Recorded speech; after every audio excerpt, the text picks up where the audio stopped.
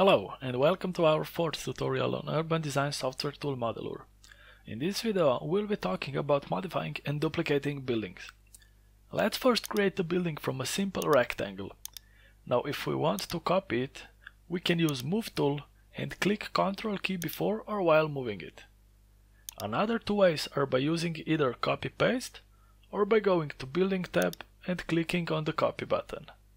We can now use Scale tool to change the height and shape of building.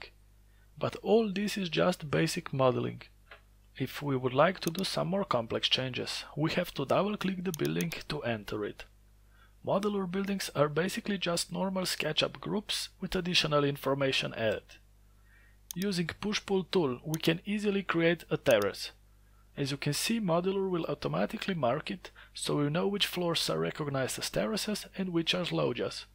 This can be set in Options, mark terraces in loggias, and if you don't want to use it, you can turn it off. If we draw a vertical line, the faces will be divided. Now we can extend this part to connect the building, align the edges, and then push ground floor inward to make the entrance with a cantilever above it. We can extend parts as desired and maybe even make another terrace. If we double click on another building and push inward floor that is below the top floor, we can create loggia. The difference between terrace and loggia is that at least 80% of loggia is covered by above stories. Let's now try to make this building from two modular buildings. First, we have to draw a rectangle and another rotated rectangle from that endpoint.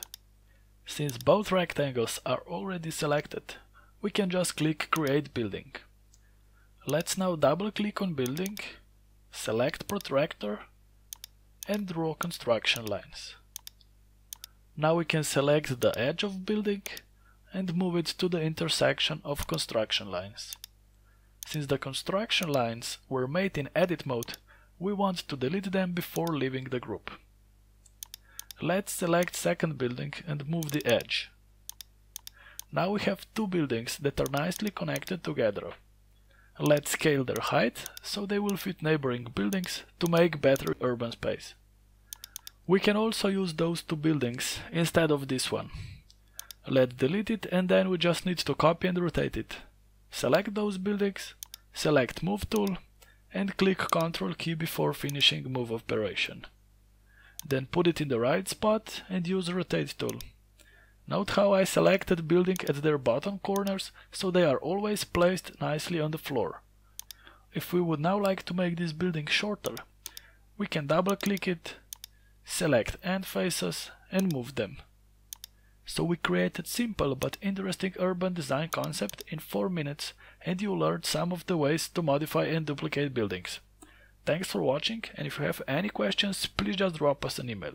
See you later.